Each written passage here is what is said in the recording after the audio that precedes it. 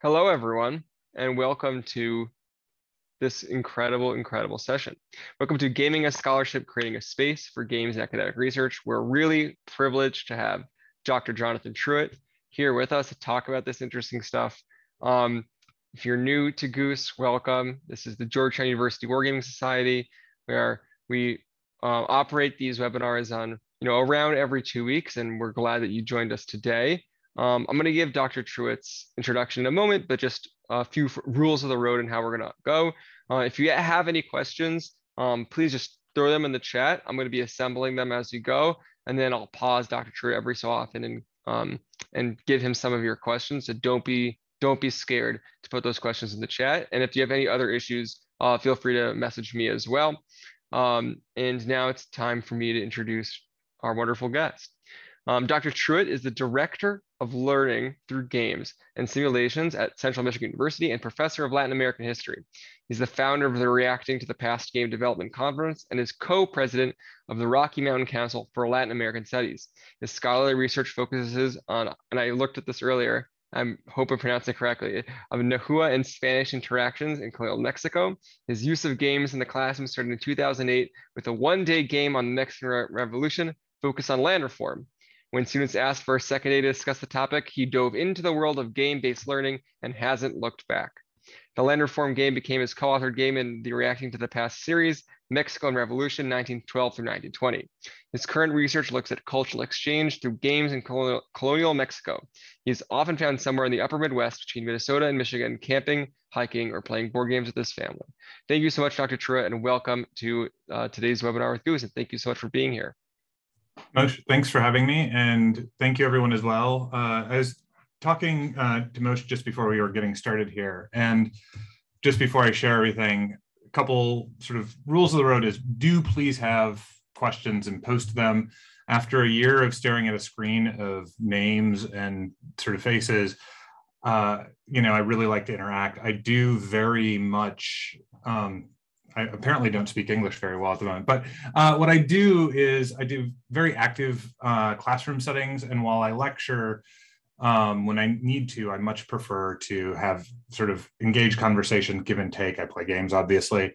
And so having an hour of me as a monologue seems frightening. So interrupt and provide questions. The way that I'm going to go through this is I'm going to provide background on sort of how the center grew, because I know people are interested in that and sort of looking at creating one in their own place. And then we're going to sort of go into sort of the development of a press and why we've developed a press and where we're going and our plans for that. If you have questions on things that I'm not covering that we're doing there, feel free to interject and I'll talk about those as well. So this is by no means sort of a straight and narrow, it's sort of a meandering road. So with that said, let's get started.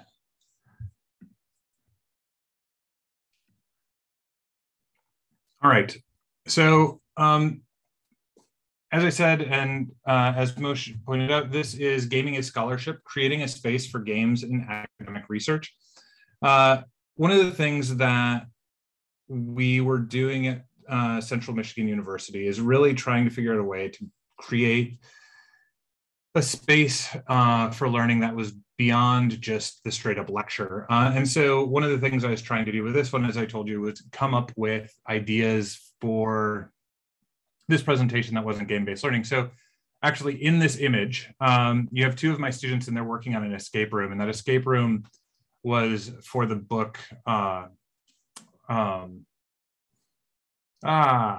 there's been a new show about it too.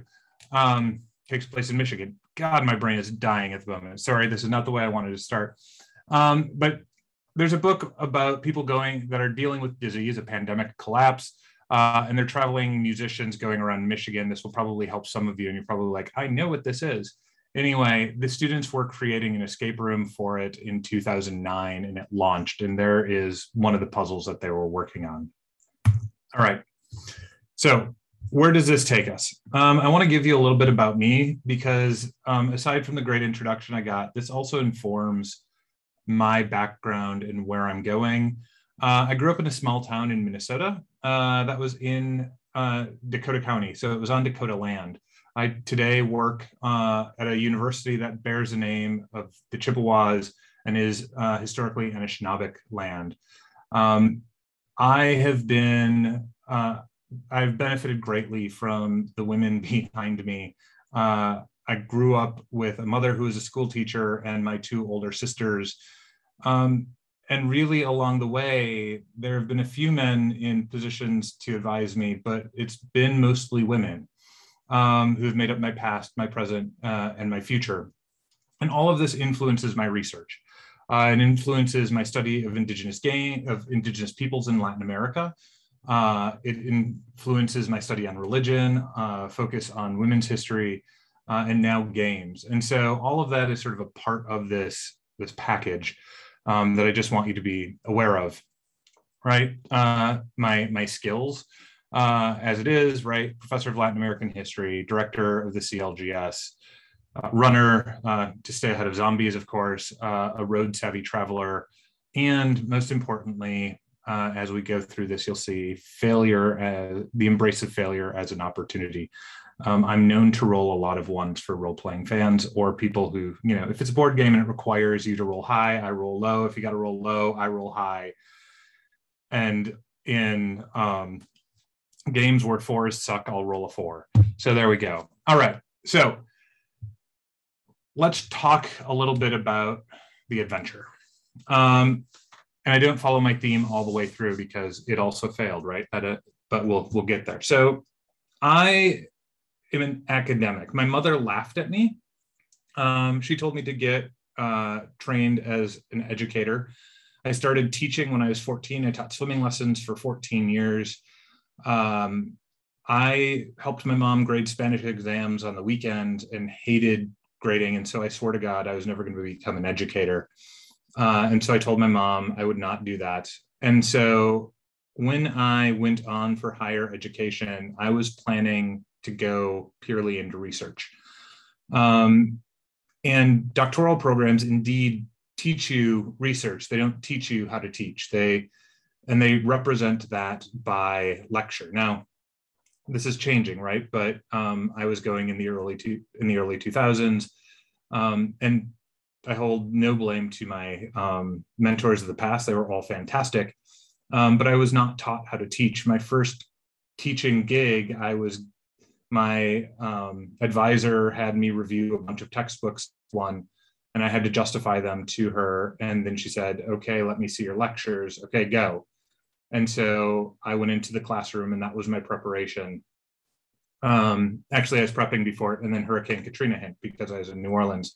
So it was then delayed a semester for me to panic about it. It was lovely. But I didn't do games there. I just did straight up lecture, but it gave me the itch to teach. When I graduated from Tulane, my first gig was a series of adjunct posts in Minnesota. I adjuncted at 3 different schools for a year. And I did lecture, right? And so Moshe mentioned that my Mexican Revolution game, and that happened because of a colleague, Annette Atkins, who I was frustrated and, yeah, right, I said my students snored. I'm pretty sure a couple of them did. And I was trying to figure out how to engage them, and I really didn't know what to do. I am, generally speaking, a fairly compelling lecturer. By this, I've had public speaking gigs, I've done theater training, I'm comfortable in front of people.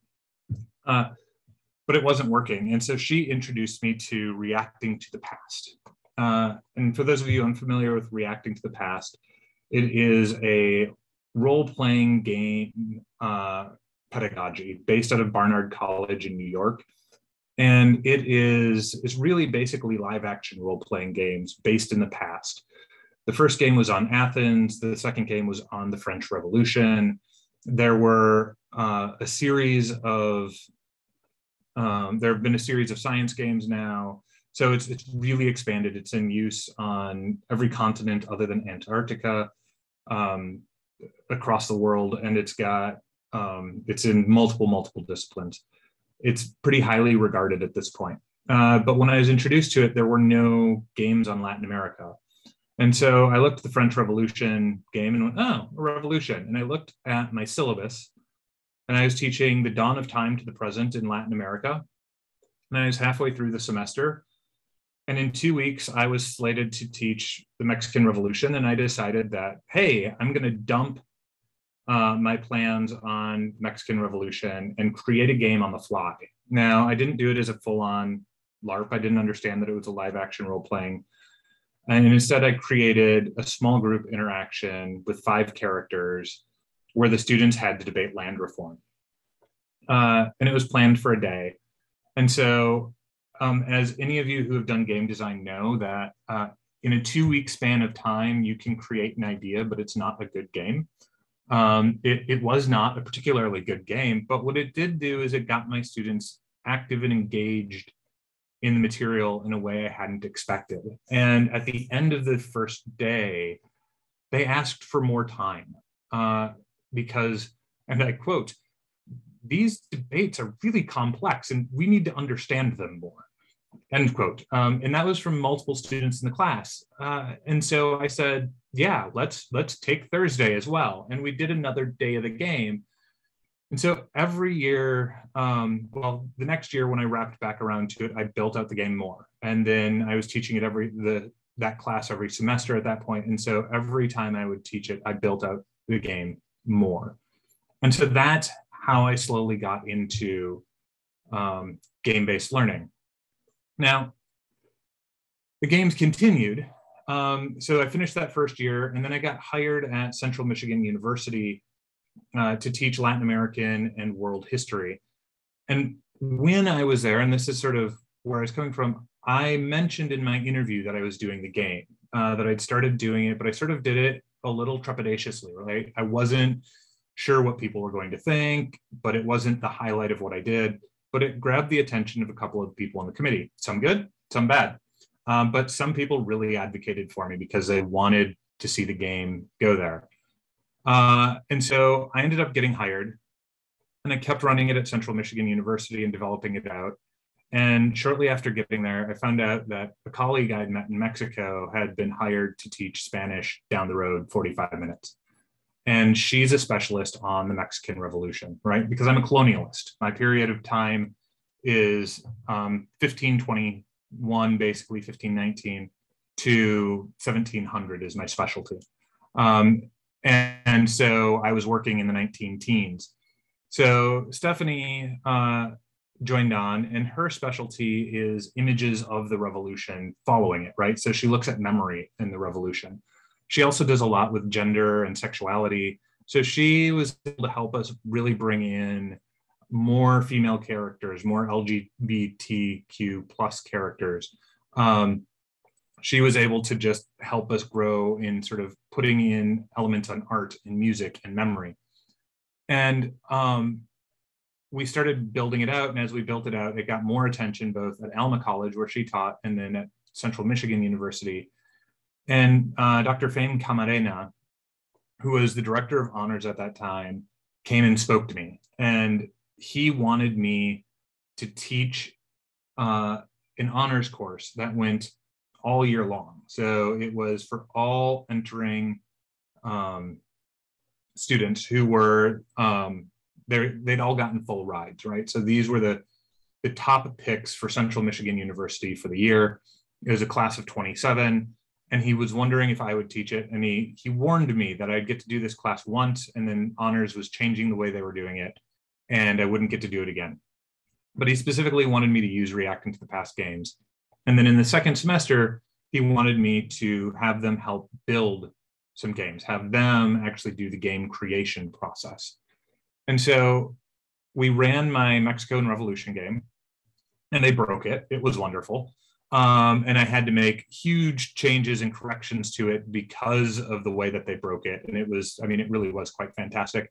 And then in the second semester, for the first time ever, I was in the position of teaching people how to build games. And this was my first major, I mean, I'd taken other risks like telling them, but this was my first point where I was looking at my students and saying, okay, we're stepping into a semester, and you are going to be learning from me in a space that I'm not academically trained in, right? I'm going to be teaching you how to build these classroom games. And the way that I figured it out was by stepping through it and stepping into it and making a mess of it and picking it up and learning. And so what it became is the classroom really became this lab. And I had to get comfortable with failing in front of my students, right? Which is not something most academics are comfortable doing. But what it did is it generated this really cool conversation, because when things failed, like I would talk to the students and we'd see what didn't work and we'd pick it up and we'd look at it from about 3 or 4 different directions. And then we would re-implement, just like you do with a game, right? When you play a game and a mechanic doesn't work, what you do is you pick it up, you look at it, and you might eject it and get rid of it, or you might tweak it and twist it and dust it off and figure out a new way for it to proceed. And so my students were seeing me fail. And in that process, these really highly motivated students were willing to take more risks for themselves. And they were really willing to do things that normally this was a group who had been really focused on their grades. And as we went, they became less focused on their grades and more focused on learning as a method. And so as the semester ended, Fame came back to me again and he said, okay, so that class is done. But in the course of that semester, we had been talking and discussing game-based learning pedagogy. And I had talked about wanting to do board games and wanting to modify board games and wanting to do role-playing games in that space and wanting to build out sort of doing like the creation of games as a tool and trying sort of like to turn the classroom into a game, but didn't really feel comfortable as an untenured professor to do that in one of my other classes and have it fail. So what he did is he created a course in honors that was specifically a course for me to do all of that stuff. In fact, the agreement became that I could not use a pedagogical method that I was familiar with, that I'd used before. It had to be something new. And every unit in the class had to be taught with a new pedagogical method. So I couldn't use reacting to the past anymore. I couldn't use lecture, though I did have to lecture a little bit to explain things, but I think I did 4 lectures. I couldn't use reacting to the past. And so the reason I'm getting into the weeds here a little bit on this is that it was this experience that launches the Center for Learning Through Games and Simulations. This course, part of the deal with it was not only that it had to be new stuff, right? So, and the first thing that I did was actually an economic modification of Settlers of Catan. The students studied different economic models, and then they changed the rules of Settlers of Catan such that it reflected that economic model. So the Incan histories of Catan, I'm really upset. My students should have pitched that to Mayfair long ago, because we had it about 8 years before they had even started developing it. But my students, it worked amazing. Like they started playing each other's games. They could talk about these economic systems really, really well. And then the next game after that was a modified role-playing game, and it fell completely flat. Like it dived and burned, like it was horrible. But out of this, other colleagues around campus started learning what I was doing, and they had started playing games. And so we started to get together and talk. And what you're going to notice is that there's kind of a trend. We would get together at a bar and we would drink, and not everybody would have alcoholic beverages, but it happened to be the best place in town with pizza. And so we did board games, pizza, and beer, or whatever other beverage people wanted. And we started talking about those methods. We also started developing out ways to help other people. So in this image here, you have a Reacting to the Past game on Greenwich Village by Mary Jane Tracy. And it's a bunch of faculty and graduate students who are there. And in fact, indeed, I'm standing in the back in a skirt with a shawl because I was playing a female character.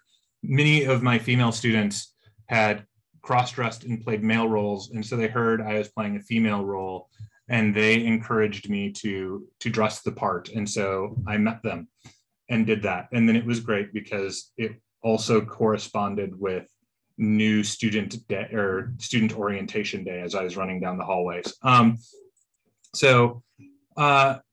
But what we ended up doing is this is where we started getting into figuring out, well, reacting to the past needed new game mechanics, right? So my game had different game mechanics, but the Reacting to the Past conference itself is a group of people who are non-gamers, which is one of the reasons I love it. It's a space where people who are unfamiliar with game-based learning go and they get an introduction to it.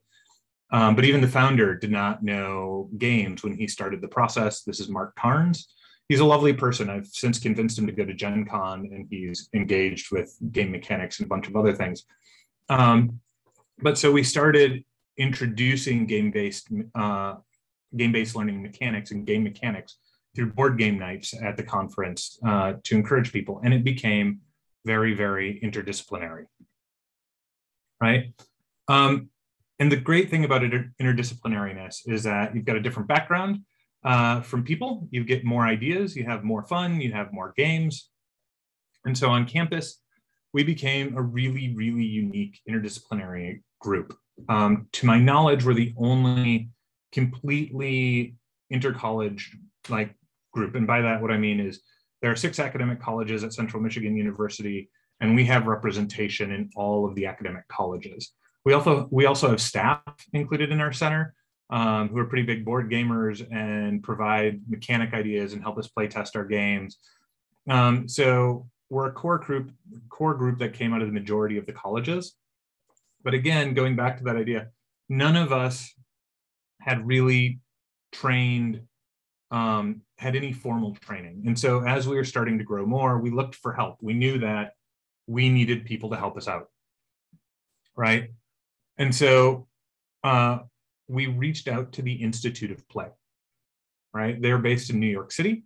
They'd been doing these Quest to Learn schools, and they're no longer there. Unfortunately, they closed a number of years ago. But we got a small grant from the Brenneman Jacks Foundation, the Ludus Project, to bring them in and do sort of a game-based learning training. And then we were able to get them to come back, and they ran a very intense how to train the trainers, right? So they taught us how to train other people, right? This then came to us, and we started making it our. They had been focused on K-12, and so we started focusing on universities and how to train universities in that space. Okay, I'm gonna stop and take a drink. Any questions so far, Moshe? Not yet, but I'm watching the chat like a hawk. Sounds good. All right, so we started getting asked to train people at Central Michigan University. So I mentioned the escape room that my students built. One of the things I did is I built an escape room for my syllabus. You'll notice I started jumping into a lot of different games out of moments of frustration because what I was doing wasn't working. So as many in academic will tell you, anybody who's used a syllabus in a classroom can tell you, period. The syllabus, you spend all of this time making it, and then the students don't read it, and they come back to you with questions, and it's frustrating. So I mean, sometimes they legitimately have questions, but sometimes it's, hey, when's the final exam? And you're like, it's on the syllabus. And so I built an escape room in my syllabus. And so the first day of class, students would show up to the classroom, and the syllabi would just be there, and there would be locked boxes at the front of the classroom. And I would just smile at them awkwardly as they came in. And then eventually one of them would look down at the syllabus and they would start reading it. And as they started reading through it, one of them would suddenly shout and go, "Oh my God, we're in an escape room and 5 minutes has gone by. Go, go, go," right? And then all of a sudden the classroom erupts and everybody starts going through it. And it was a really great way to start the class. And the students, I mean, in this one, I wanted 100% completion rate, right? And so some of it was easier, and you also have 12 people working on it, and I'd split it into 2, so you had 2 groups. So this here is me teaching faculty about how to use escape room ideas to embed them in your syllabi. And what you do, right, is that we started training peers, and it started spreading at Central Michigan University, and then getting asked to do game design workshops for other places, right? So, and some of it was kind of sneaky, not intentional, but a little bit so. So when I started doing escape rooms, the first escape room that I built was actually on Harry Potter and the Sorcerer's Stone, and it was for my family for a summer gathering. I just decided I wanted to do it. And then I saw how well it worked. And what I did for the next one is I modified a Breakout EDU game for my kid's kindergarten class. And we started, and his teacher was thrilled. And so I ran it for all of the kindergartners. And what we found, and it was this, again, sort of that risk, and it was this fascinating, really experience where the neurodiverse students who were coming into that space, who are ADHD or Asperger's or higher up on the autism spectrum, who had a really hard time concentrating in a normal setting, were engaging in these puzzles and solving them faster than other students. And they were making the connections, and they were seeing it, and like watching the parapros who were assigned to them see it and interact with it was just fascinating and awesome. And I had some of the parents come and talk to me about it afterwards, because their kids were talking about it later. And one of those kids, her mother was at the library, and they then started building escape rooms at our local library for this community as well. And so it started spreading that way, right? Where I used it in the elementary school, and then they wanted me to train more of the elementary schools locally. And then one of the teachers, or one of the parents there that found out what I was doing, was at another one of the local colleges. Saginaw Valley State University asked me to come over and lead a Reacting to the Past workshop there. I got pulled in for a professional development workshop, which led to a presentation at 2 high schools in the area. Along the way, a dean for also Saginaw Valley Schools, but he was part of Leadership Midland, pulled us that way. Dow Chemical, which is based here, does game-based learning with some of their leadership institutes. And so I was not ready to take something on at that point, because it was me and a couple of others flailing around, and we were not going to, but they pulled us in to see what they were doing, right? They wanted to start building a connection. So I had to go into seeing this. They were doing a massive board game, and I'm blanking on the name for that right now too, right? So these game design workshops started developing out. With that, Dr. True, before we move too quickly, we had a question that felt relevant. So Vish asked, when writing a read-ahead package, what gamified design could be implemented to encourage students to read the read-ahead package? So how do you get students to start that process? To actually read before they come in for the game. So it's a trick on that one, right? So you're never going to find a 100% solution. Let's start there. You're going to get, well, each time you do something, you're going to get more. So let's start there, right? So in my course, they have the escape room. And when they do the escape room, they haven't done any reading ahead of time, but they see the game and they see the game mechanics, and they're diving into it, and they're building it out, and they're figuring it out. Well, the next time I give them a little bit more material where they have to prep for the game, right? And if they come into that game and they're underprepared, it's not me that they're afraid of, because what happens is the more prepared students enter into that space and really dominate the game for that day, right? Now, it doesn't throw it off. It's not going to hurt their grade. So you need to make sure when you're using games in this space, winning the game doesn't give you a grade, right? Winning the game is the intrinsic goal, but your assignments, and I can talk about all of that stuff too, and how you assess them, but you assess them in similar ways. Your assignments lead to that. Your participation and your preparation give you your grade, right? So, but when other students sort of dominate the game, the next one, those students who had fallen behind on that first game or on the second day of that first game, depending on how long that game is, come in more prepared, right? And so the answer is, it depends on how you set it up. I try to scaffold my class so that I do that. It's not a direct answer to it, but if you're using more games, you can scaffold it in further. With others, I'll tell students that it's a game that they're preparing for, and that helps, but it's not going to be 100%. Just wait and see if there's a follow-up question before I go on.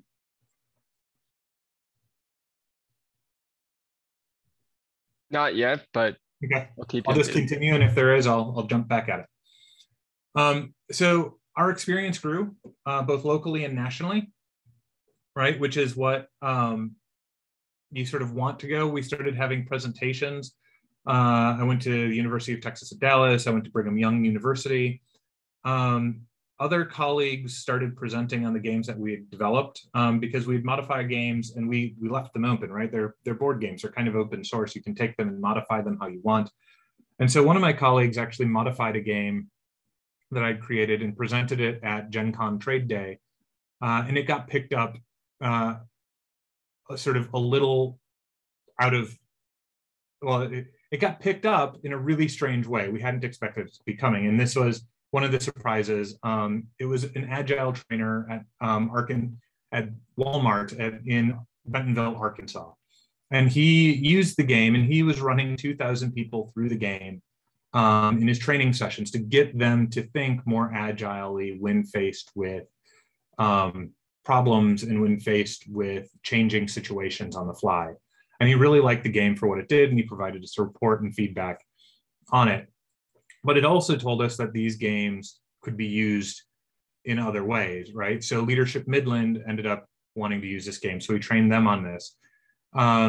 We built that escape room that you saw at the beginning that we built out was for the book Station 11, there we go, was only supposed to run for 2 weekends. We weren't planning a big audience, but it went out, it got put in local news. And by the end, we had over 400 participants in the escape room, and it was up a year later. It would have had more. We hadn't planned student workers over the summer or others to keep running and setting up the game, right? And then at some point, and I don't know who, if any of you are that person, please identify it. At some point, Manipal Education Group, based in Manipal, India, reached out to the largest educational provider, higher educational provider in South Asia. And they reached out to have us start leading workshops for them, right? And so that's when we really started to expand our workshop base. Okay, but all of this led to the need for a press, right? So we've now got a center built. It's going well-ish, but funding at universities is always tight, and we need to find a way to fund it, but a press isn't necessarily the way to fund it. But it's also, the games are there's interest in the games that we're developing. And one of the things that you have to have at a university to get academics to continue to publish is there needs to be a way for it to benefit for tenure and promotion. That's not everybody, right? But it needs to count for your promotion, and that gives you more space. So we started thinking about, we have games that people are interested in, people are wanting to use them in the classrooms.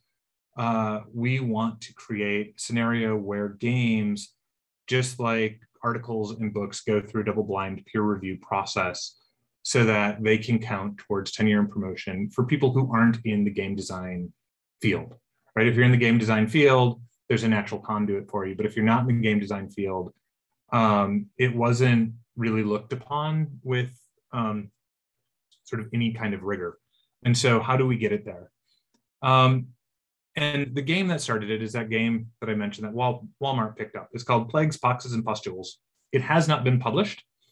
And you'll understand why. It is a game about rapid demographic collapse due to disease. I wrote the game prior to the pandemic.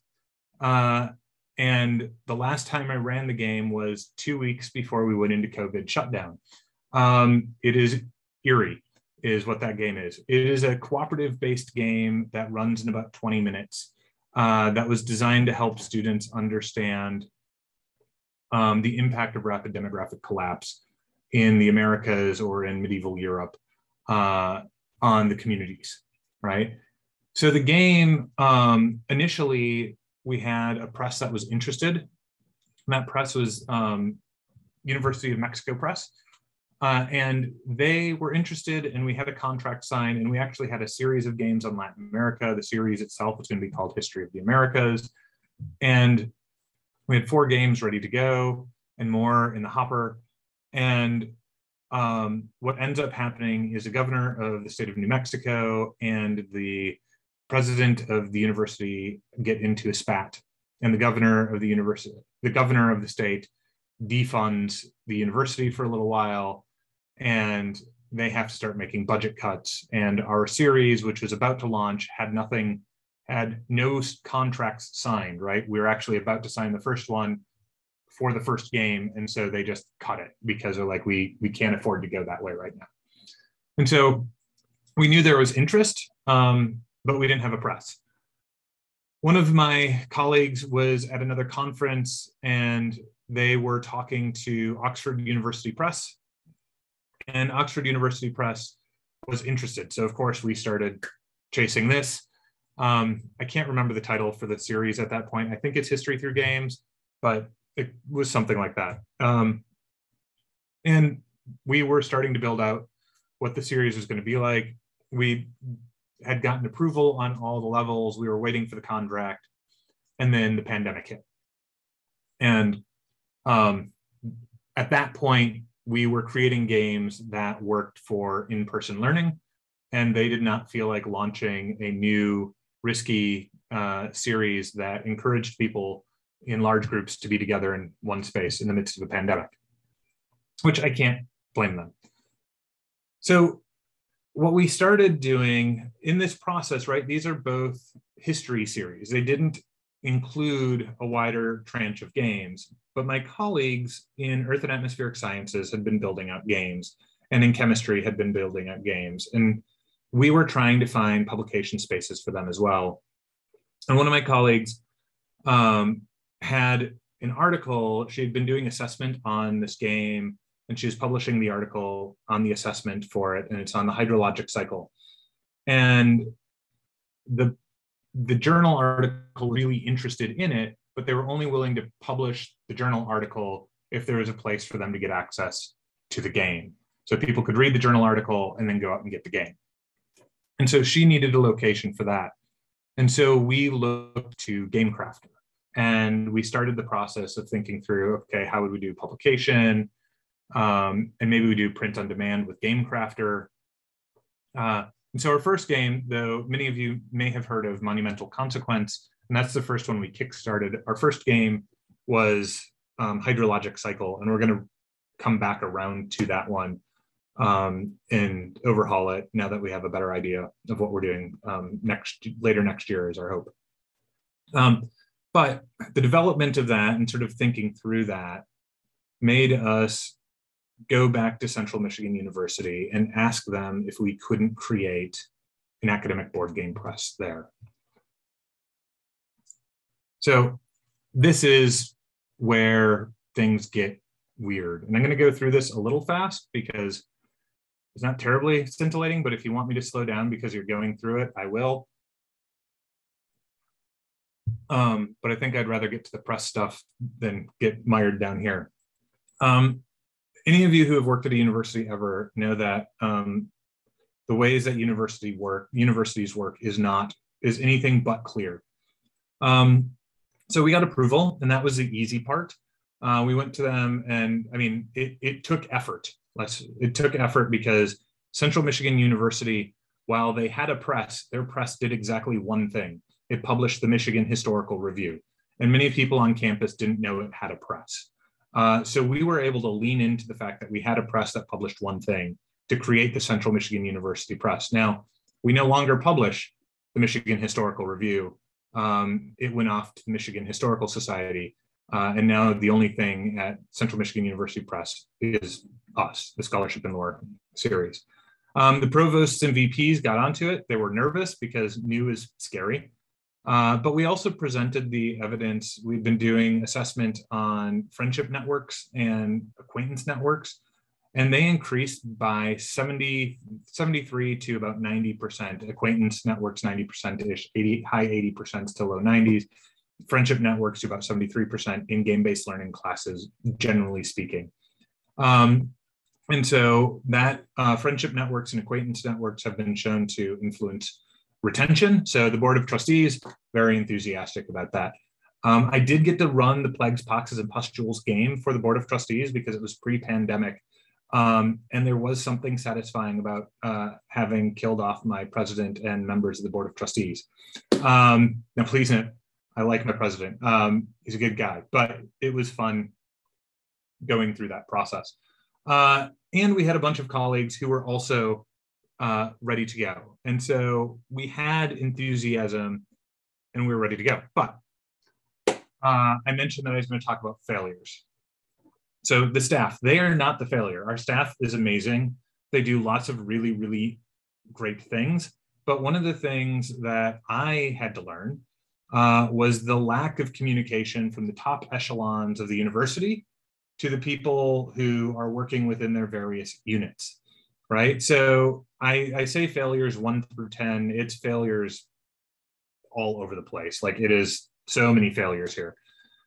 So one of the things that I would do differently and still need to do, please note, I have not done this. I thought about it while writing this, is create a pitch sheet to share with the staff members at Central Michigan University. The reason for this is I need to describe what we're doing, where we're going, and who we have approval from, and what we need them to do. Part of it is that we assumed that by having the upper administration approving what we were doing, that we could then go to the staff and go, hey, here's the thing that VP so-and-so said that we could do. It goes to you, and we were expecting a nice, smooth path. They often didn't know we were coming. They didn't know what we were doing, and they didn't know what to do with us. And in fact, on a number of things, including our e-commerce site, which if you go and try to find our e-commerce site, it's not set up yet. It's getting set up this week. It's been in work for 15 months now. It started at one person and it went all the way up to the VP of that unit and then dropped back down to the person we started with and then stalled for a while and then went all the way back up to the same VP and then dropped back down. It did 2 loops through that process.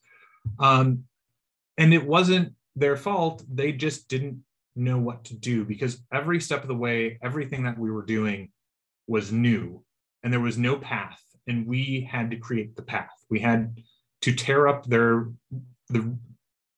what they did normally, and we had to become the exception to all of the rules. And so one of the things I learned is that patience, while many people think it's a virtue, it also sucks. I don't have it, I suck at it. But I was trying really hard to be patient in this process, and I learned that I needed to escalate faster than I was doing. If the people don't know what to do with what you're bringing to them, they aren't going to do anything with it, right? They're going to sit on it and they're not going to try to figure it out. So you have to advocate. You have to carry the pitch.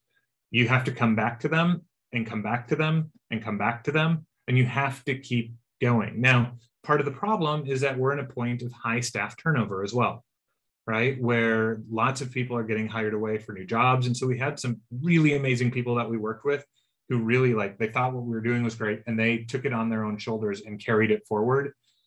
And then they got hired away or they shifted to a different position, right? And we lost them. And so we had to start over again. But nobody ever told us that we lost them because they were in a different unit. They suddenly disappeared.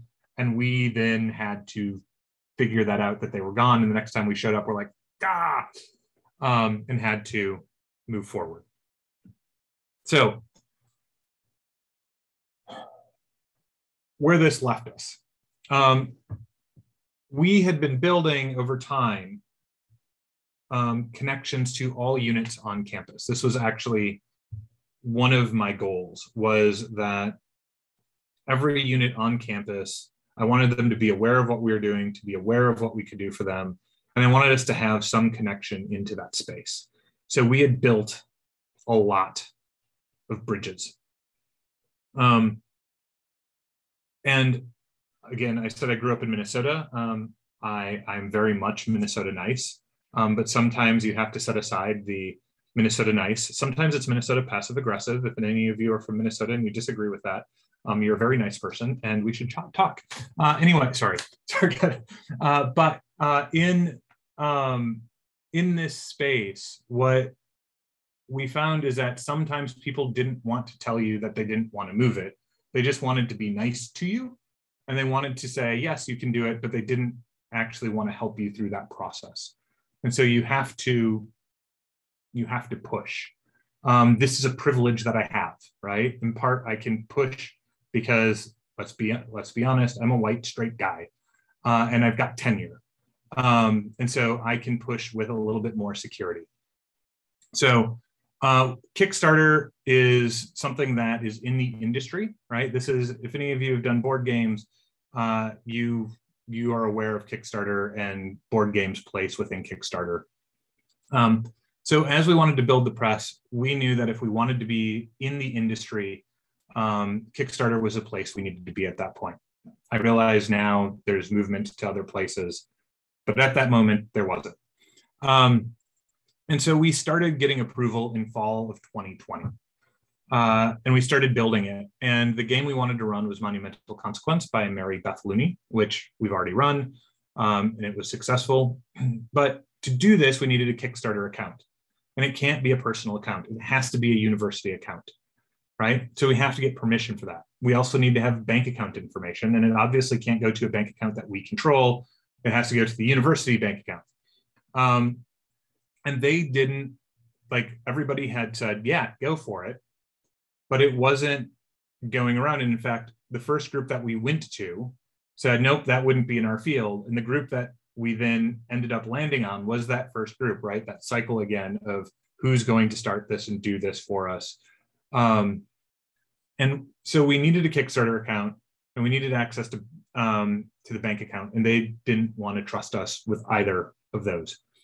And so we were building this out, we were building out our case, and everybody was telling us they were excited about what we were doing. We'd planned to run it that May, and then it just kept getting delayed because we weren't getting the permissions. And then at the end of June, on June 27th, I was told that they were closing the Center for Learning Through Games and Simulations, and we were being funded. And so at that point, I did fire and brimstone, and I started burning the various academic bridges, not academic bridges, but the various bridges that I'd been building up and calling in uncomfortable favors. But I also had really amazing support from people who wanted to see us go forward. We had some very serious conversations about whether or not the center could fund itself and support itself. And in the end, the goal is that it will be an entirely self-supporting center by the end of this next academic year. We'll see. We're on track to make that, but it gives us some constraints. It took them, so we were supposed to be defunded in June. Our accounts at the university and our approval in August, we had people agreed that we should do something, but nobody had figured out who was going to open the Kickstarter, who was going to give us bank account information. We had a donor offering us $25,000 that the university wanted to accept, but there was nobody who was willing to accept it because they still weren't sure if we were going to be moving forward. We had Monty Paul call us at that point for the workshops as well. So we had money coming in, but it was all new. So people were really concerned about what it was going. What we found was that other universities had Kickstarter branded elements, Duke University and Yale, but they weren't university Kickstarter platforms, right? Here's the thing that really surprised me in this process is the number of units involved. So there had to be an academic unit involved. Why? Because that's my unit. Budget planning and analysis had to be involved. for obvious reasons. Research and sponsored programs was who I thought we'd be running through, but it wasn't them. Information technology, for obvious reasons. Advancement, alumni, and donor support is who it runs through. They consider it advancement, so they're the ones in charge of the Kickstarter account. And then the surprising one to me was payroll and travel services, but they had the tech support that we needed. If you're going to get it done, you need strong support. You have to be willing to eat crow at times. You have to be willing to have your wings clipped. So I was silenced for a while in this process. I was told not to talk to anybody. The people I wasn't supposed to talk to are no longer at the university. But it was sort of changes were happening. You want transparency with everyone involved, right? So Mary Beth coming into this with Monumental Consequence, she knew everything that was going on. She didn't come into this and she knew all along what was going on. You want the CMU staff to know. I wanted my provost to know what was going on. And our artists know. Everybody who's involved in our games know where we're going. And you have to admit what you don't know and ask questions of amazing people. Okay, so continuing. Monumental Consequence, building the press. In order to build a press for an academic market, what we really, really needed was to figure out how the game would sell. Because in a textbook market, you sell a book you convince a faculty member to buy a book, and then that book is picked up by all of the students in that class. And in a game like Monumental Consequence, it can run with, I think 38, I should know this at this point, 38 students at a go, and then it can actually be doubled if you buy 2 copies of it. But then once you buy 1 copy of it, hopefully that lasts you a really long time and you never have to buy another copy of it, right? Because we want them to be high quality games. So we have to make sure that the games are going to be both academic, but also hit the hobby market. And so with this one, we looked for people who would be interested in art and who would be interested in like how to host a murder mystery kind of feel spaces. And so you need to start looking at those spaces. Now, we did not realize that this was going to be a co-op adventure. And so we thought with our Reacting to the Past group connection, Monumental Consequence had 1,200 individual downloads from their library before we picked it up. So we thought that getting at least 200 backers, which was our target, from them would be easy. And we also had the game development conference that we had started. So we were a known entity with them. But they, as I said, were non-gamers, and they were unfamiliar with Kickstarter. I had to walk Minnie, Reacting to the Past person, through how to use Kickstarter and how to fulfill their surveys. And I'm still doing this, and I'm happy to do it. But this was that space. And we ended up getting some really amazing, unlooked for allies in this process. That's the co-op adventure. And I need to call some of them out. So the Zenobia Awards, many of you are probably familiar with at this point. I know Goose has done some things with many participants in it. I was fortunate to participate as a mentor and judge, and I learned a tons. And Volko sort of pulled me in and knew what I was doing, and he introduced me to Jess Cassidy, who was amazing. And Jess sort of sat down with me and had a virtual conversation and introduced me to Liz Davidson. Volko also introduced me to Uwe Eichart at Academy Games. All of these people helped out in really big ways. Tim Hutchings offered us this Last Supper as a stretch goal. I'll talk about that in a moment. We had been building a relationship with Gen Con for a number of years at this point. And free of charge, they just blasted out our thing for us just to help us sort of get it going. And then Board Game Geek took it and pushed it out beyond that, right? So all of this helped generate the needs that I didn't realize we were going to have as we moved forward. So I'm calling out Liz Davidson at Beyond Solitaire here. She did a ton. If you don't know Liz, you don't know Beyond Solitaire, go check it out. I should say, by way of just full disclosure, we now sponsor her podcast. But Liz interviewed me, and then she interviewed Mary Beth Looney.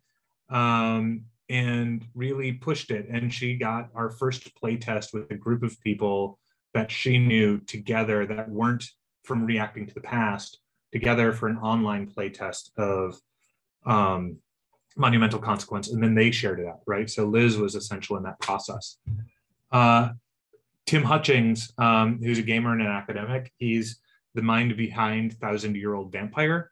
By giving us This Last Supper as a stretch goal, he brought his supporters to us. And so many of his supporters would have been interested in the game, but he pushed it out to them, and they then started following us as well. And he started introducing us and pulling new games toward us. So the future for us has some surprises in that space for games that he introduced to us. All right. So a couple more slides here. And I guess if there are any questions, I can do that, but I'm going to get through these and we can go there. So how is this press different than other presses? And if you're interested in coming to us or interested in sort of what we do, how do we do it? So it is an evolving process. I want to be clear about that, and sort of I'll explain why here. So proposals that come to us need to be at the prototype stage, right? So you've been running them and you've been playing them. If you come to us with an idea, we'll smile at you and say that's a nice idea, but we need to see the rule set. Our games need learning objectives, right? You get a board game, and it doesn't necessarily have learning objectives, right? So if you take Scythe or you take one of the coin games, there aren't stated like, here's what you're going to learn from playing this game, right? But if you actually stop to think about a game, there are things that you're learning from it, right? Students or players learn very basic things when they're playing a game. And then they learn more complex things as you get into more complex and more dynamic systems, right? But we need those learning objectives stated very clearly, because they're one of the things that we tell other educators. These are the things that you can expect your students to get out of it. But we don't want what's known as chocolate covered broccoli. The education is a key component of our games, but they have to have compelling gameplay, right? They should be something that is engaging in the play. So one of the things I tell as I think about things is that mini movies are fun, but they're compelling, but not necessarily something you want to see over and over again. So I'm an Avengers fan. I go to the Avengers films. I enjoy them. I've watched them multiple times. Hotel Rwanda is also a really good movie, and it's really compelling, but I don't want to see Hotel Rwanda multiple times. I've seen it and I know it. I've actually seen it twice, but the images from Hotel Rwanda don't escape my brain. And similarly, some of our games are going to be games like This War of Mine, which, if you've played it, is a really compelling game about being in a city under siege, but you don't forget it, right? It might be something you decide to go back into. I've used it with my classes, but it's not something where I feel like I want to go back into it and play it over and over again, unlike Slay the Spire, which I have too many hours in. And it needs to be something, your game needs to be something that can be used in the classroom, but also potentially out of the classroom, because we need a wider market. Our review process, we do double to triple blind. Well, it's double blind peer review with 3 people. So not triple blind peer review. So what that means is that the designer of the game, whenever possible, there are some instances where it's not possible, but the designer of the game doesn't know who the reviewers are, and the reviewers don't know who the designer is, right? So an example where double blind wasn't possible was Mary Beth Looney. 1,200 people had downloaded the game before we got to it, right? So people who were reviewing the game could find out very easily that it was Mary Beth.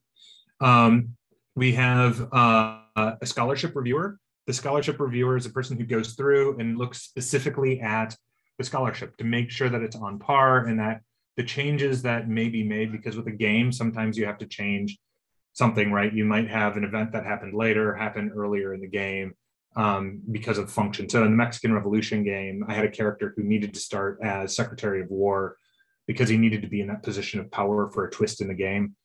And if you didn't have him start as Secretary of War, students would never let him into that spot, right? So you had to make that twist, but it was something that could be done because it still taught the historical record. So the scholarship reviewer looks and makes sure that the scholarship is sound and that the reasons for making changes make sense and they're clearly explained.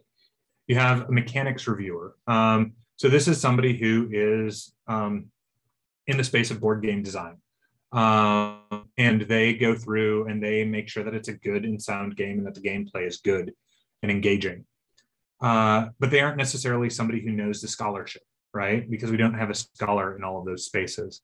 And so we have the bridge reviewer, which is the third person. And there's somebody who is a game designer who teaches the topic, but may not be a scholar on that topic, right? So they can hurdle that space.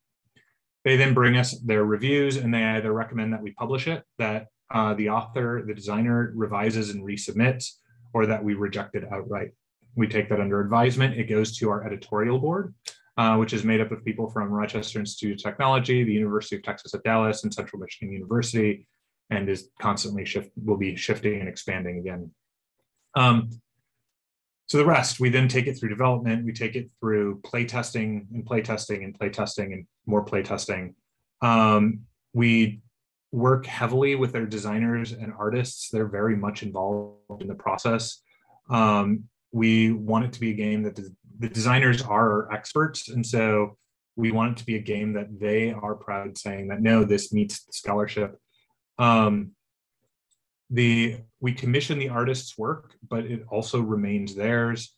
Our games, because of sort of the possibility of us like at some point ceasing to exist, the game belongs to the center, but will revert to the designer should something happen to the center. So CMU won't hold it at that point. It goes back to them. Okay. We got a couple questions, Dr. Truitt, if you want to go for it. Yep. All right. So Kevin Doyle asks, how do faculty gain credit towards promotion or tenure in this process? So by going through the double-blind peer review process, what we do is for tenure and promotion, we'll write letters to the university in question. So I've written a couple of these letters at this point to the departments at different universities, laying out in detail our peer review process for this game, for the games and the scholarship, and that's worked. So that's how it can then count as a publication for their tenure and promotion. Now, sure. Go ahead. You can finish your answer. Sorry about that. I was just going to say, not all universities are going to accept that, but of the people that we've worked with so far, it's been accepted by their universities. And as a follow-up to that, how do you deal with kind of resistant members of your department or out of department higher ups who might be opposed to what you're doing? So yeah, I mean, you're going to have that, right? This is going to be something that you face and that you run into. I've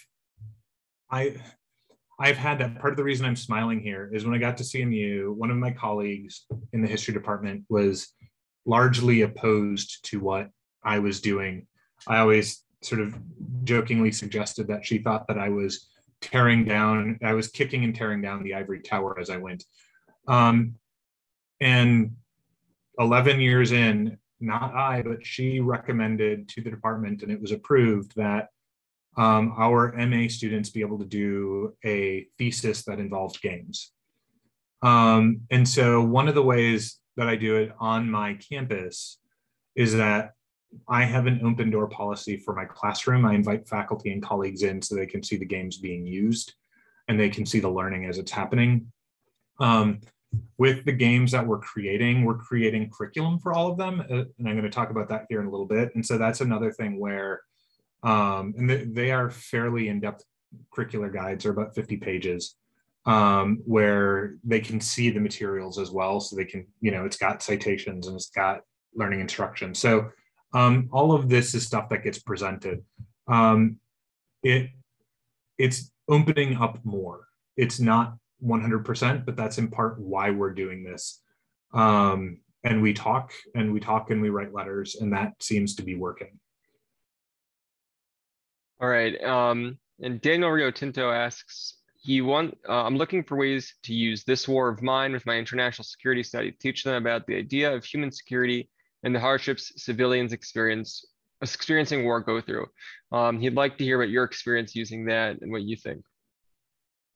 So I think, so I used it in my honors class. That was sort of a sandbox class, right? And what I wanted to do is I wanted my students to understand the seriousness of war and trying to survive in a city under siege. Now I'm not doing any of the things you're doing. My learning objectives were different.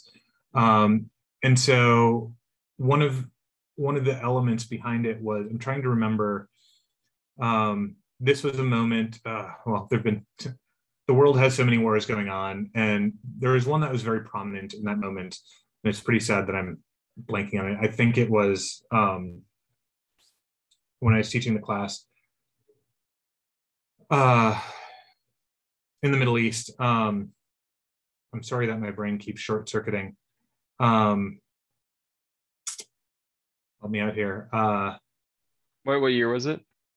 It was the year of all of the uprisings against the various dictators in the Middle East that started in North Africa, and then it spread. Anyway, I'll get there. So there were some cities under siege, and I wanted my students to be doing research on those regions. And my students specifically said that they're doing the research, but they're having problems. Syria, there we go, Syria. They're having problems understanding what was going on in Syria. And that they didn't feel, they were just sort of numb to the violence, and that they didn't really feel it. And so one of the ways that I used this war of mine was I wanted them to understand it. And they wanted to sort of understand it better as well. And so we entered into it. This is the only time I have given students my direct cell phone number, though, because I was like, if you're playing the game and you just need to talk or you need to pause, we're going to do that. And we've had points, because I use serious games, we've had points where I just completely stop the game. And that needs to be something you're open to and willing to do, where you just stop it and you have that conversation. And so it was a unique group of students, and it worked well. I think with your class, I recommend you play through it all the way.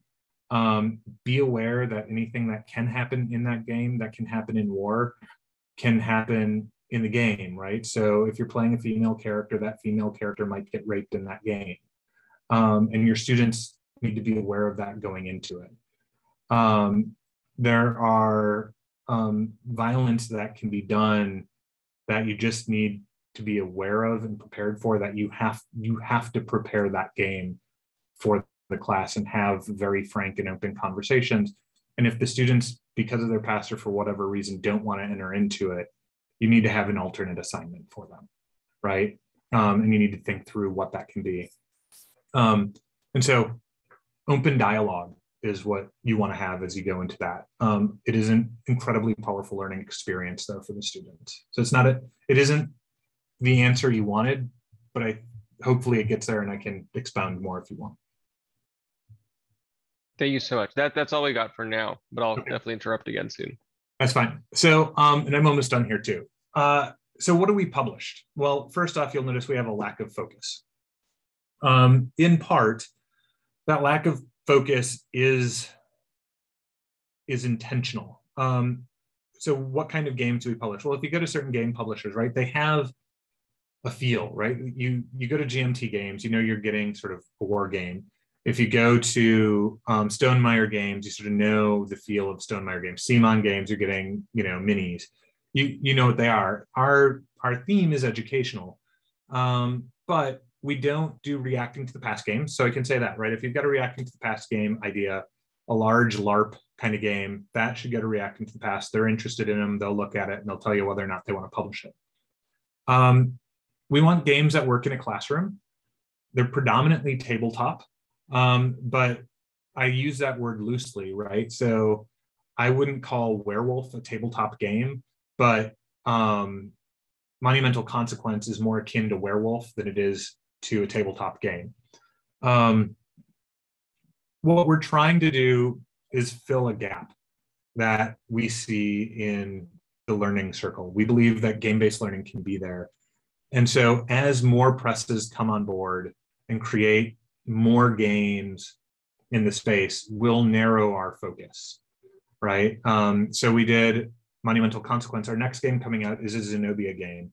It's a cooperative game, Rising Waters, and it's based on the 1920s, 1927 Mississippi flood, and you are playing black sharecroppers who are trying to survive the rampant flooding and the racism inherent in that moment.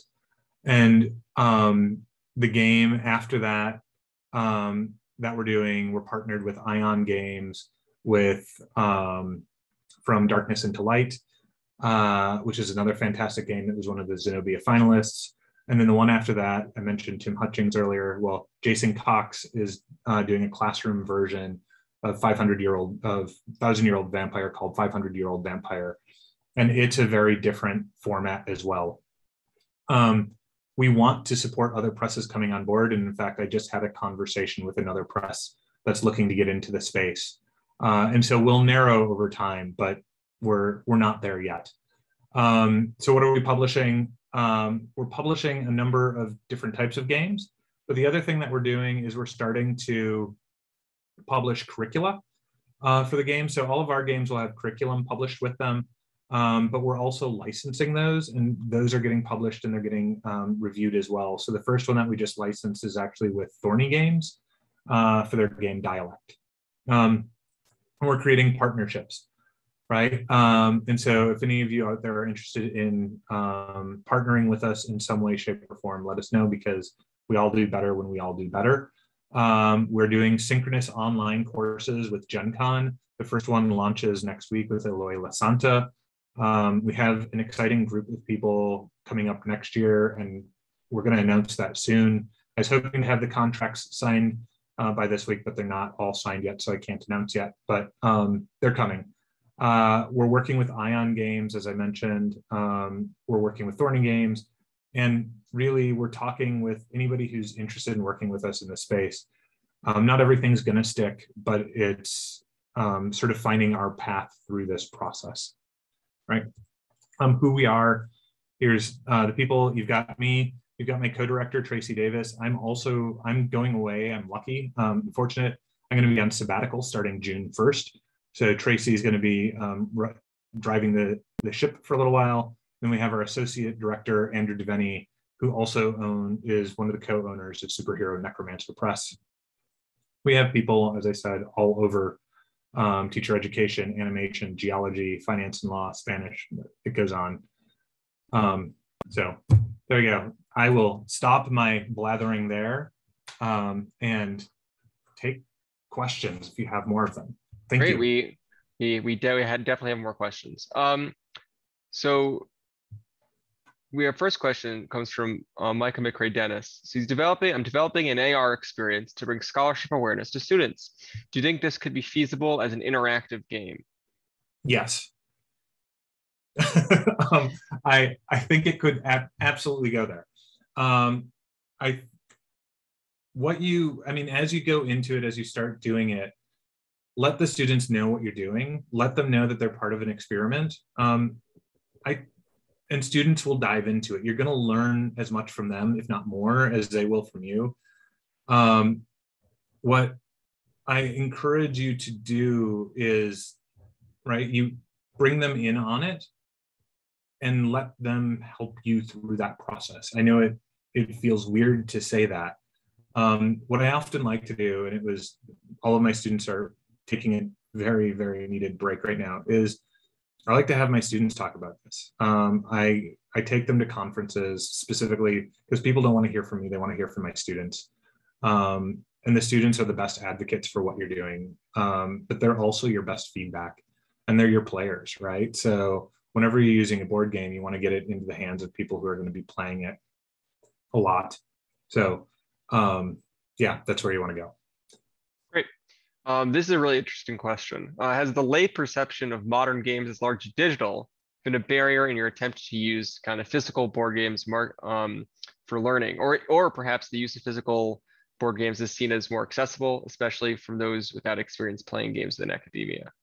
Yeah, I mean, it's really funny. So I appreciate this question. Every time we go out there and we talk to people about using what we're doing, they're like, "So you're doing video games, right?" And we're like, "Well, not really." And I should state, right? So this war of mine I used as a video game, and I used Civilization 6, 5. One of the civs I used in a class at one point as well. Um, I play a lot of video games. I like video games. I don't have any computer programming skills. I've been a part of a couple of video game development projects, but I don't have those skills. And Central Michigan University, we lost our video game developer a couple of years ago, and we haven't gotten a replacement yet. We're sort of plugging that hole in a different way, but because of that, we only go the board game route. Though we're open to video games, but they're more expensive. So my conversations with people have been that our games, what we want to do is we want to create games that can be used in school districts that don't have a lot of money. Anybody who's paid attention to education in the US recently knows that our K-12 systems are underfunded. And a lot of our school teachers end up spending money for the games that they're going to use. And so I want something where if a teacher's going to use it, or a school district is going to adopt it for $25 or $50 or $75, whatever the cost is, but it's going to be there for a while and they can replace it.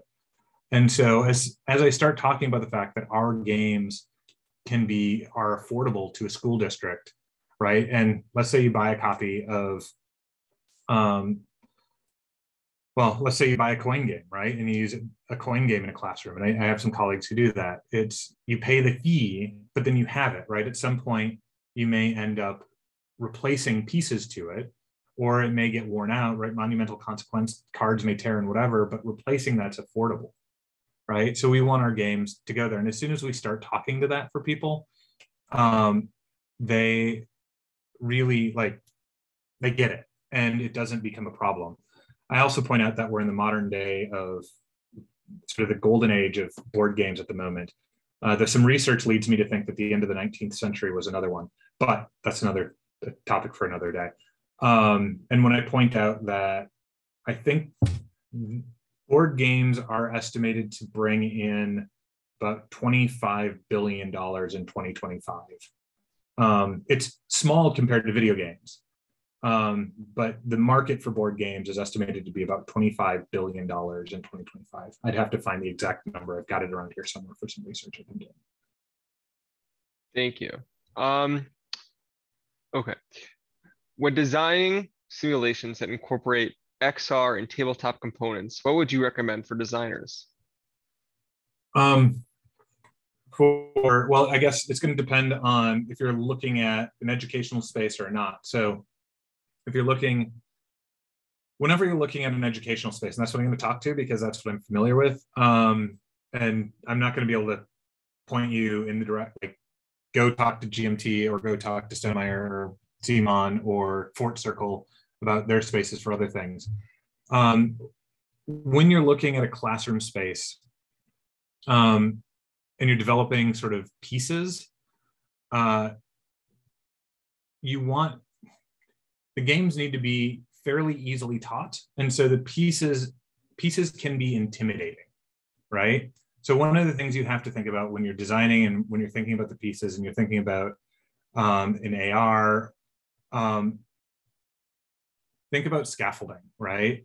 If you're teaching a game design class, that's one thing, but I teach a 100 level course and I use game-based learning in it. So these are students who are coming in from high school. Many of them aren't gamers. And so I think about them as I go into it. Now, many of them are, right? I mean, how many kids go through high school now and don't game, right? But many of them may not be board gamers. And so if I were to throw a game like Root at them, they would panic and run away, right? And when you talk to people who are heavy gamers, we often are like, okay, all the mechanics, all the fiddly bits, all the stuff, because it's awesome. You don't want that in a classroom game. at least you don't want that as your entry to it, or you want students to be aware of it. So, right, I do that at my upper level courses, but not at the introductory level courses, right? Sebastian likely does it differently because Goose has a wargaming component, right? But we're doing this in Gen Ed. So again, not a direct answer to what you're doing, but think about, so Rising Waters actually has a lot of pieces. It has a lot more pieces than I was initially thinking, but they work, and it's the route that we've decided to go. So, right, don't use a lot of pieces, and then I'm using a lot of pieces.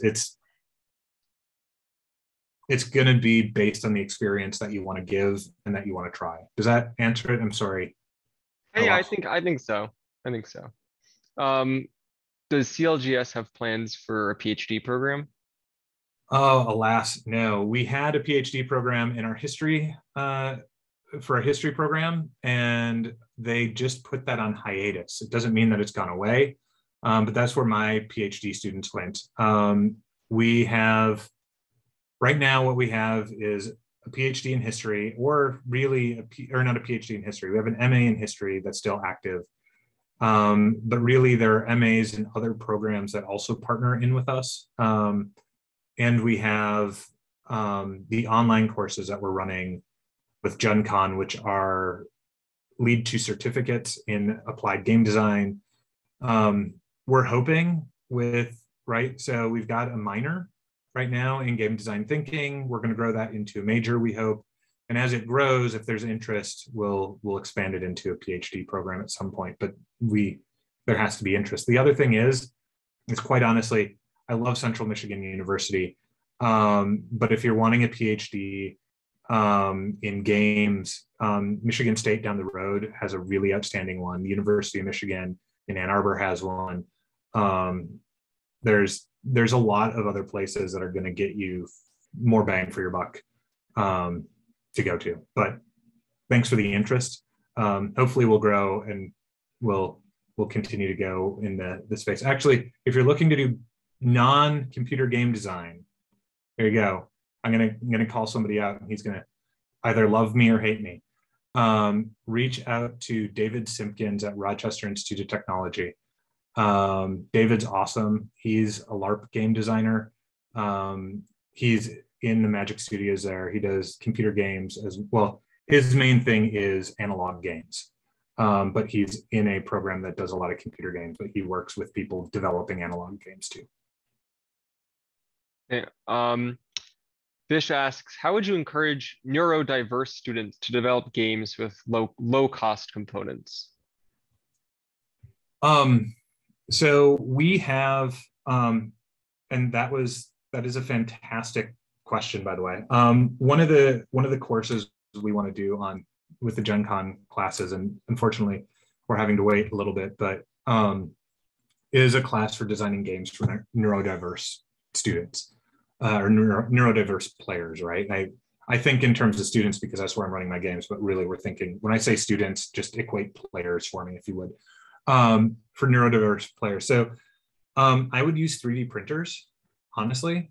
I would, when we build our games also, we have these board game kits that we've created, and they are a smattering of just bits and pieces that we've picked up. And by bits and pieces, I mean, literally so all of my legacy games that I've played, I cannibalize them when they're done and all of their bits go into the box. But I'll also, I have paper clips in there. I have stray dice. I have broken bits from my kids' toys that become pieces on the board. And so depending on each student that you're working with, neurodiversity it's a really cool space to be in. And sort of, again, point of full disclosure here and transparency, I have a neurodiverse kiddo. He's 11. He is not on the spectrum. His neurodiversity, so far, there's no word for it. He has apraxia of speech. He has a lot of things that tie into ADHD and some things that tie into Asperger's, but he has neither of those, right? So when I'm talking about neurodiversity, his friends, he's got ADHD friends, and he's got friends that are autistic, and he's got friends that are sort of non-neurodiverse. And the watching them engage and watching them work, this is sort of my lens through which I work with this. They develop really insightful games. Just give them the space and the opportunity to develop them. Now, if you're wanting to develop a game specifically for them, now I'm not a specialist on this. I develop for my own kids and his friends at this point, right? And I hope that I'm fortunate when I'm developing my games that it's hitting my students who are neurodiverse as well. But I have no training in that space, and I just want to be absolutely clear. There are people with much more training in that space. But they're going to engage and interact. So if you're developing the game, put yourself into the position where you get to play with them and you get to try it out and you get to learn from them in the same way that you would other players and adapt it and change it. One of my friend's kids is brilliant, and if you put a game in front of him, like he gets it, and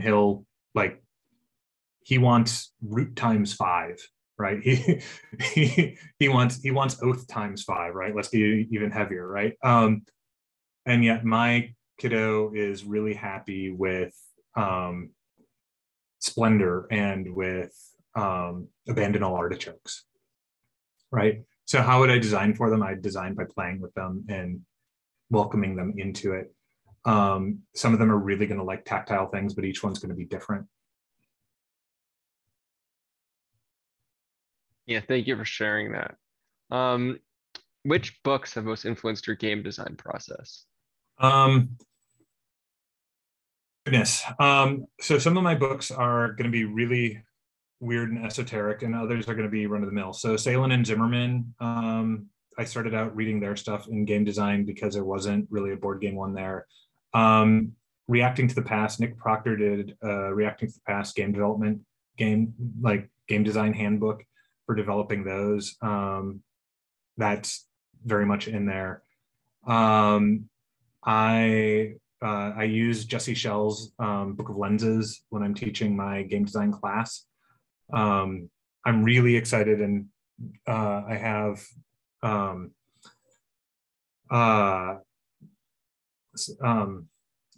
and Engelstein's Encyclopedia of Mechanisms is something that I'm sort of constantly going back to. More sort of in a different lens, because I'm a historian of the colonial period in my current research, I'm looking at the evolution of chess over time and how that evolves. And so I'm looking at a lot of books in that space. I'm looking at a lot of card games and how they shift around. There's Cardano's book on, what is it, the rules, so it's The Gambling Scholar. That's the title of the book, but it's Cardano is the author, and it's a 16th century treatise on probability games. There's 2 16th century Catholic confessionals on games for gamers specifically, and so I'm reading those right now, and I've learned that they're really concerned with people doing necromancy to influence the outcome of a game.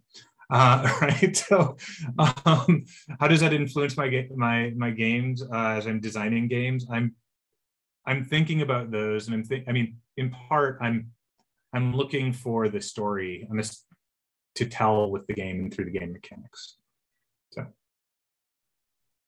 thanks so much. This is my question, but that means that everyone, if you don't have your questions in yet, please put them into the chat. How do you decide when you're making a game, whether you want to have a board game or a card game, and how integral is it to have a board when you're designing these games? So it's not integral to have a board at all. It depends on what I'm trying to teach. So as I enter into this space, right, my learning objectives inform the game that I want to create. And it's also, so when I teach students, about designing a game for a class, one of the things that I have in that space is what's known as replacement cost, which isn't something you'd have in a regular board game design, right? So if you talk to Volko, he's not going to be like, yeah, so he'll think about how long the game takes, but it's not replacing it, right? If you're sitting down to play a coin game, and you're sitting down to play a coin game, right? But so Plagues, Poxes, and Pustules was going to take up a conversation that I would have, or a lecture that I had on the Black Death. And so one of the things that I needed to do was, whenever you're using a game in a classroom, it will take longer than a lecture, right? You have to plan for that, because you have to teach the game, you have to run the game, and then you have to debrief the game and make sure that everybody playing the game got out of it what you wanted them to get out of it, right? So it takes longer, you spend more time on it, but the students retain the information further. And so based on the amount of time that I want to spend on the game, right, is the amount of that sort of determines it, right? So Plagues, Poxes, and Pustules is a deck of cards, and I hand out the characters really quickly, and then we go, and it's done in 20 minutes. And so the board is sort of the classroom, right? Because I'll put up signs where it's like, over here is the graveyard, and over here is a town hall, and over here is the jail, right? So the board becomes the space you're in. But it takes 20 minutes. The Mexican Revolution game, also a live action role-playing game, but it takes place over 8 class sessions, right? So it can run for over a month in my classroom, is much, much, much, much bigger. For Scout, she wanted, in doing Rising Waters, well, there was the Zenobia Awards, but she was thinking about some other games. But in her case, it was the topic, right? So we're dealing with systemic racism, and we're dealing with environmental flooding. And I can't talk directly to Scout, but sort of thinking through that process, like, a game engine and a game mechanic that brings racism to the fore as you're fighting it as a community is a way for you to understand it as players, with it not being like, in a role-playing game, dealing with racism, like, not that games can't do it, not that there aren't mechanics out there that can do it, but it's a harder shift, right, when you're dealing with that serious topic. And so a board game was a really, I like it, it's a really elegant way. And we have 3 cultural consultants working on the game with us too, I want to be clear, because we want to make sure that we get it right for members in the community. And so, because we want everybody to feel comfortable playing it, but it's a topic where I think the game mechanics really help it. So a board game helped in that space. The next game that I'm looking at building, that's on pause at the moment, but is potentially going to be one of 2 things. It's either going to be a legacy game, or it's going to be a series of escape room puzzles. And the reason for that is I'm playing right now, I'm playing through Emerald Flame. It's a puzzle game by Post Curious, and we've got like a series of packets. And so I'm envisioning my students showing up for each week of a class and giving them a packet, and they have to puzzle through that packet each week to cover the materials, right? So I prep them outside of it, sort of flipped classroom. They show up, here's your packet. This is what you have to puzzle through that week. And so I think about it in terms of content. There's another game I developed with David Simpkins, Adam Sterling, and Haley Zakarsky, that was sort of a live action worker placement game, if that makes sense, where we would group students together. And it's a world history game. And the students, their group was sort of representing the player, but then each student in that group represented a piece. And so the way they would do research, the way they would do their moves, right? So in a worker placement game, you send you Stonemeyer viticulture, you want to grow wine, right? You go and you plant your vine, and then you harvest your vine, right? And so you put your meeple there when you want to do that stuff. And so the student wanted to develop skills in culinary, right? So doing research on culinary in Asia. So then that student gets placed in that topic, and they do research, and they bring it back to their group the next game, and that's how they advance throughout the course. Does that answer your question? So it's sort of, it's the learning objectives that you have in mind that help shape it, but also the replacement cost. How long do you want it to take within the context of the class? Yeah, absolutely. I don't see any more questions, but people do want to know how they could maybe get in touch with you if they have ideas or they want to talk about it. I know you had the slide up.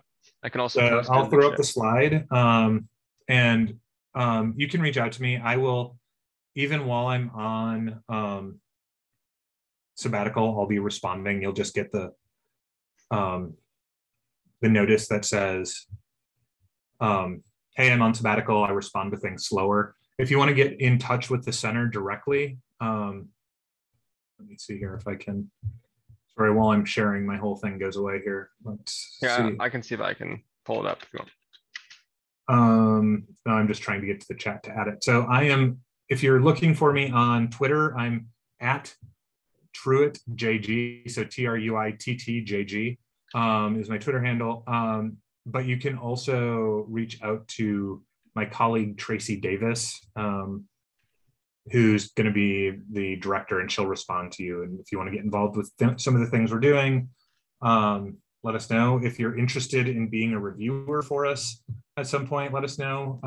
All of our peer-reviewed games are paid, though you do need to either be sort of a designer or sort of a professional in the field, not just a designer, developers otherwise, or you need to be sort of an academic scholar in that space for the peer review process. But let us know. We're looking for more people in that space too. If you're looking to partner with us in some way, please let us know. We're happy to chat, and I can hang out if people want to ask other questions. Oh, okay, great. Well, thank you so much, and we really appreciate all of you joining us today, and I really appreciate all the interesting and important and good questions. And any final thoughts, Dr. Truitt? No, thank you for coming and listening. There's a lot to go, and we need to we're trying to make it as inclusive as possible in all the senses of that word, both academia, but as well bringing in underrepresented community members. And so as you're doing it, think about it in terms of your mechanics, think about it in terms of your play. And right, the best way to get there for any of them is to bring them into the play tests and bring them into the process.